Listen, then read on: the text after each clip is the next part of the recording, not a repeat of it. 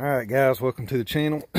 We are working on our 2004 Mustang GT, and this is a video letting y'all know what I'm doing. So a couple people's asked when is my next video coming out. Well, as soon as I get to a stopping point here to where I can put one out, I will get that out as soon as possible. But right now I'm at a crossroads. I don't know what I want to do. But I done a compression test on this thing. Cylinder number 2 is really bad. Cylinder number 1, not so great. This engine's leaking oil. It was leaking oil from both valve covers. It's leaking from the oil pan. I mean, the AC compressor is completely soaked. So I was almost thinking, well, maybe I'll just pull the engine out and then make the repairs.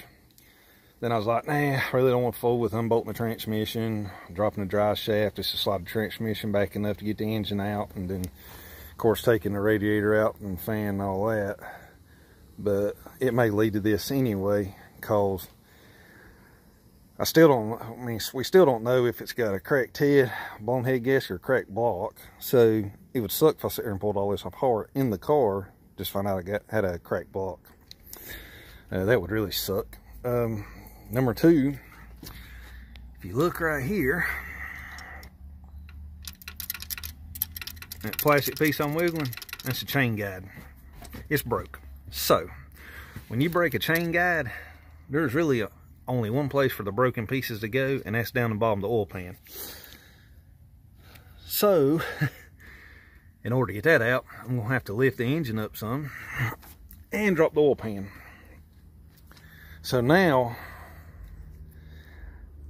I'm going to think about it tonight while I'm at work, because I'm going to have to put in about a 12-hour shift, because everybody's out riding around buying Christmas presents and all that, burning gas up. And when people are out riding around, of course, I got to haul ass and keep gas in the ground.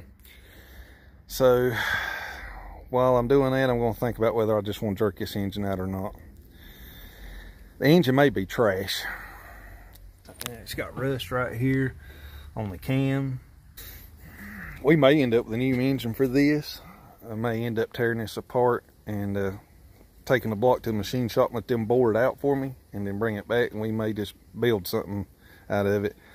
If I do that, if I end up building this, I'm gonna go with trick flow heads, probably trick flow intake and all that. Then again, I may decide to just get a crate engine for it, drop in there. Maybe put us a Ford Racing intake manifold on there or something. I don't know. I got a lot to think about. But once I get to a stopping point, either engine out or head gasket fixed and oil pan gasket and all that, I will put that video out as soon as I can. Anyway, thanks for watching, guys.